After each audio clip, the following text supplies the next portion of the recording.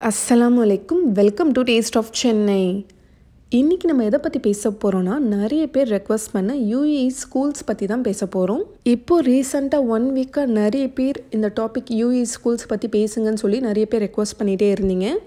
So இன்றைக்கி அதை பற்றி பேசிடலான்ட்டு இருக்கேன். நிறைய டவுட்ஸும் கேட்டிருக்கீங்க. எனக்கு தெரிஞ்சது நான் இன்ஃபர்மேஷன் உங்களுக்கு சொல்கிறேன். ஃபஸ்ட்டு இங்கே உள்ள கரிக்குலம் பற்றி பேசலாம். இங்கே என்ன கரிக்குலம் இருக்குன்னா Indian curriculum, British curriculum, American curriculum அந்த மாதிரி நிறைய இருக்குது. அரபிக், ஃப்ரெஞ்ச் கூட இருக்குது. நம்ம இந்தியன் ஸ்கூல்ஸ் எல்லாமே வந்து சிபிஎஸ்சியில் தான் வரும். அதுக்கப்புறம் பிரிட்டிஷ் கரிக்குலம் பார்த்திங்கன்னா ஐஜிசிஎஸ்சின்னு சொல்லுவாங்க. நம்ம இந்தியன்ஸ் வந்து நிறைய பேர் சிபிஎஸ்சி ஸ்கூல்ஸ் தான் ப்ரிஃபர் பண்ணுவோம். பட் நிறைய இந்தியன்ஸ் பிரிட்டிஷ் ஸ்கூல்ஸில் கூட படிக்க வைக்கிறாங்க. பிரிட்டிஷ் ஸ்கூல்ஸும் எஜுகேஷன் பார்த்திங்கன்னா ரொம்பவே நல்லாயிருக்கும். பட் நம்ம ஃபீஸ் கம்பேர் பண்ணும்போது இந்தியன் ஸ்கூல்ஸை விட பிரிட்டிஷ் ஸ்கூல்ஸ் வந்து ஃபீஸ் கொஞ்சம் அதிகமாகவே இருக்கும். அடுத்தது நம்ம அட்மிஷன் பற்றி பேசலாம்.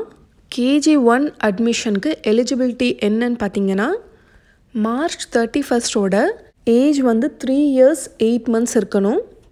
அதாவது 3 years 8 months கம்ப்ளீட் ஆகிருக்கணும். ஒரு நாள் முன்ன பின்ன இருந்தால் கூட அக்செப்ட் பண்ணிக்க மாட்டாங்க. இப்போது April 1 தான் அவங்க குழந்தைக்கு வந்து 3 years 8 months கம்ப்ளீட் ஆகுதுன்னா அப்போ கூட அவங்க வந்து அக்செப்ட் பண்ணிக்கவே மாட்டாங்க. கரெக்டாக மார்ச் 31 இந்த கட் ஆஃப் டேட் வச்சுருக்காங்க. என்னோடய சன் ஆர்எஸ்க்கு அப்படி தான் ஆச்சு. அதனால தான் நாங்கள் ஏப்ரலில் இந்த வருஷம் சிபிஎஸ்சி ஸ்கூலில் சேர்க்கலை. ஸோ இந்த இயர் விட்டோன்னா அடுத்த வருஷம் தான் நம்மளால் ஏப்ரலில் KG1 சேர்க்க முடியும். ஸோ ஒரு வருஷம் ஃபுல்லாகவே வேஸ்ட் ஆகுது பார்த்தீங்களா. ஸோ நாங்கள் என்ன பண்ணுவோன்னா இந்தியன் ஸ்கூல்ஸ் அதாவது சிபிஎஸ்சி ஸ்கூல்ஸ் எல்லாமே வந்து ஏப்ரலில் தான் ஸ்டார்ட் ஆகும் நியூ அகாடமி.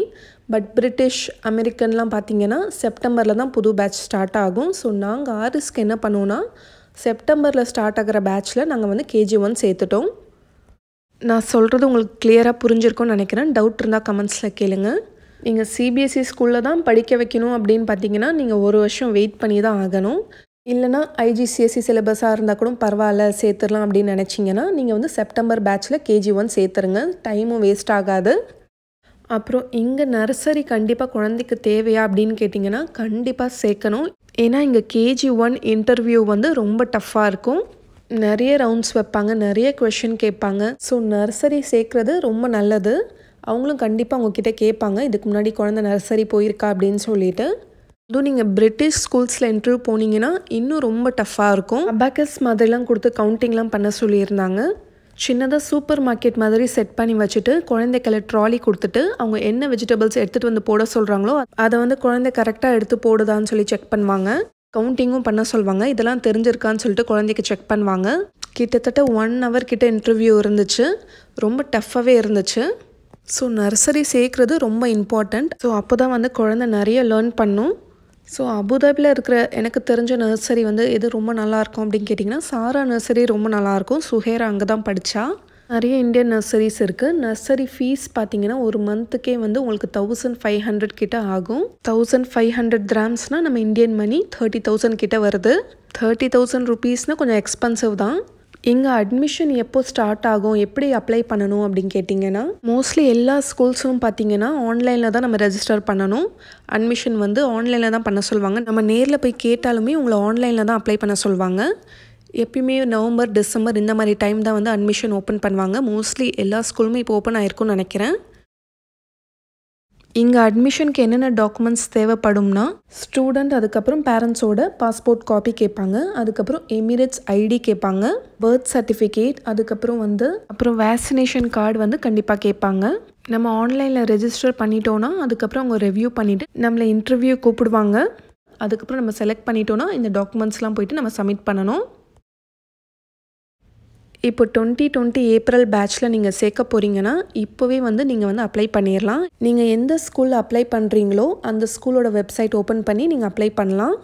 அபுதாபியில் எது பெஸ்ட்டு ஸ்கூல் அப்படின்னு சொல்லி நிறைய பேர் கேட்டிருந்தீங்க. அது எது பெஸ்ட்டுன்னு என்னால் சொல்ல முடியாது. நீங்கள் கூகுளில் போயிட்டு நீங்கள் செக் பண்ணாலே உங்களுக்கு வந்து ஸ்கூலோட ரேட்டிங்லாம் காட்டும். அதில் வந்து நீங்கள் பார்த்துக்கலாம்.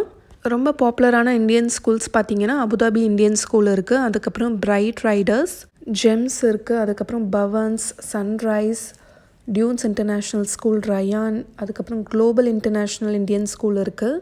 இந்த ஸ்கூல்ஸோட ஃபீஸ் ஸ்ட்ரக்சர் எல்லாமே வந்து உங்களுக்கு வெப்சைட்டில் கிடைக்கும். ஸோ நீங்கள் உங்களுக்கு எது பெஸ்ட்டுன்னு பார்த்து நீங்கள் வந்து சூஸ் பண்ணிக்கலாம்.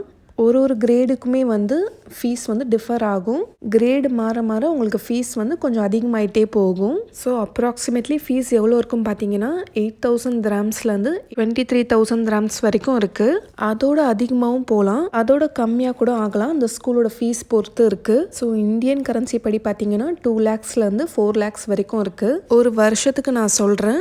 பேமெண்ட் எப்படி பண்ண சொல்லுவாங்கன்னா ஒரு 4 செக் மாதிரி நம்மளுக்கு கொடுக்க சொல்லுவாங்க. 3 months ஒன்ஸ் பே பண்ணுற மாதிரி இருக்கும். ஸோ மந்த்லி அப்ராக்சிமேட்லி பார்த்தீங்கன்னா 1,500 கிராம்ஸ் எடுத்து வைக்கிற மாதிரி இருக்கும். 2 குழந்தைனா 3,000 மாதிரி ஆகும். நான் ஜஸ்ட்டு உங்களுக்கு ஒரு ஐடியா தான் கொடுக்குறேன். நான் டிரான்ஸ்போர்ட்டேஷன் ஃபீஸும் சேர்த்து தான் சொல்கிறேன். சப்போஸ் நீங்கள் வாக்கராக இருந்தீங்கன்னா உங்களுக்கு வந்து அந்த டிரான்ஸ்போர்ட்டேஷன் ஃபீஸ் வந்து இருக்காது. ஸோ ஃபீஸ் வந்து கொஞ்சம் கம்மியாகும். ஸோ ஸ்கூலுக்கு பக்கத்துலேயே நீங்கள் வீடு வந்து பார்த்துக்கிட்டிங்கன்னா நம்மளுக்கு வந்து கொஞ்சம் பெனிஃபிட்டாக இருக்கும். இங்கே அபுதாபியில் பார்த்தீங்கன்னா ஸ்கூல்ஸ் எதுவுமே வந்து சிட்டியில் கிடையாது, அவுட்டரில் தான் இருக்குது. முசஃபான்ட்டு ஒரு ஏரியா இருக்குது, அங்கே தான் நிறைய ஸ்கூல்ஸ் இருக்குது. நாங்கள் வந்து சிட்டியில் தான் இருக்கோம். ஸோ என்னோடய பொண்ணு வந்து ஸ்கூல் டிரான்ஸ்போர்ட்டில் தான் போகிறா. ஸ்கூல் டிரான்ஸ்போர்ட்லாம் எப்படி இங்கே சேஃபாக எப்படி அப்படின்னு கேட்டிங்கன்னா இங்கே வந்து ஒரு ஆப் ஒன்று கொடுத்துருவாங்க. நம்ம பசங்க வந்து பஸ்ஸில் ஏறின உடனே நம்மளுக்கு வந்து மெசேஜ் வந்துடும். அதே மாதிரி ஸ்கூலில் போய் இறங்கின உடனே ஒரு மெசேஜ் வரும். அதே மாதிரி வரும்போதும் நம்மளுக்கு வந்து மெசேஜ் வந்துடும். பஸ் ஸ்டாப்பை விட்டு இறங்கின உடனே ட்ராப் பண்ணியாச்சு அப்படின்னு சொல்லிட்டு நம்மளுக்கு மெசேஜ் வந்துடும். ஸோ அது வந்து நம்மளுக்கு வந்து ரொம்ப நல்லாயிருக்கும் அந்த ஆப் இருக்கிறது. ஸோ நம்ம பயப்படாமல் இருக்கலாம். அப்புறம் பிரிட்டிஷ் கரிக்குலம்லாம் ஃபீஸ் எவ்வளோ இருக்குன்னு பார்த்தீங்கன்னா 25,000லேருந்து 40,000 அந்த மாதிரி இருக்கும். நம்ம இந்தியன் கரன்சிக்கு 5 lakhsலேருந்து ஸ்டார்ட் ஆகும்.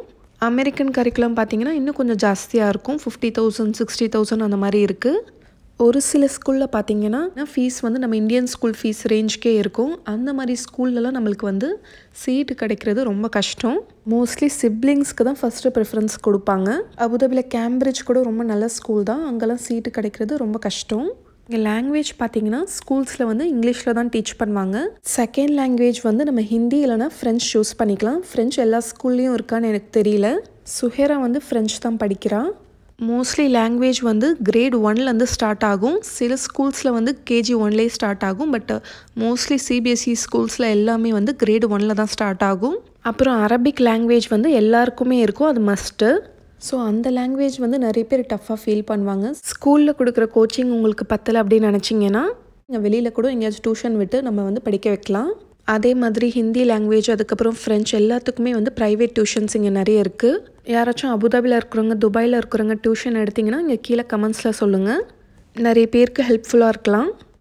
அப்புறம் இங்கே யூனிஃபார்ம் பார்த்தீங்கன்னா கேர்ள்ஸ்க்கு வந்து லாங் ட்ரெஸ் இருக்கும், பாய்ஸ்க்கு வந்து ஷர்ட் பேண்ட் இருக்கும். அதுக்கப்புறம் ஸ்போர்ட்ஸ் ட்ரெஸ்ஸும் தனியாக கொடுப்பாங்க. வின்டரில் பார்த்தீங்கன்னா வின்டர் ஜாக்கெட்டும் இருக்கும்.